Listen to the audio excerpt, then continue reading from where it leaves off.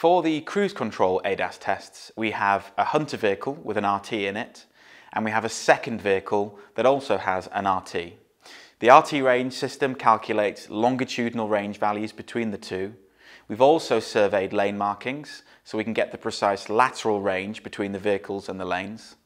We get 1 kilometre maximum range using the RT range system, so we're capturing position, velocities, time to collision, and the precise time that both of those vehicles started braking. And the RT range system captures this all in real time, and of course you can post-process later for further evaluation. The Hunter is driving at a fixed speed, tracking a target driving in the same lane. We can capture the precise time and position that the target started braking, and the Hunter, in response to that manoeuvre, slowing down to match the speed of the target in front of it. The RT in the Hunter is capturing the deceleration values of the Hunter as it adjusts to match the speed of the target driving ahead of it.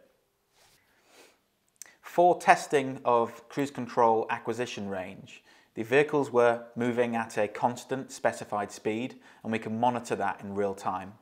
We post-process the data so that we're able to look specifically what time was it, logged to GPS time, that the vehicle saw the car in front of it braking, and how did it react in the following manoeuvre?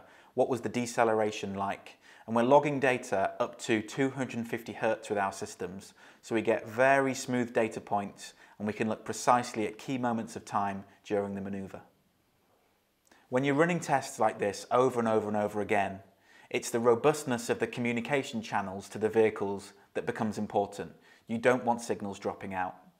These tests were run using a base station, and we transmitted corrections to the vehicles in real time from there. The RTX-LANs make sure that those corrections are broadcast between the number of vehicles that we have in the test. It's robust, and it makes sure that every system has RTK quality position data during the test period. Cruise control testing requires a high level of repeatability from the measurement systems.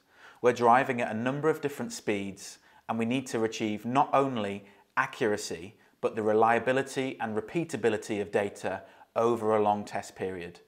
That's one of the reasons that our customers choose OXDS systems as their ADAS validation choice for cruise control testing.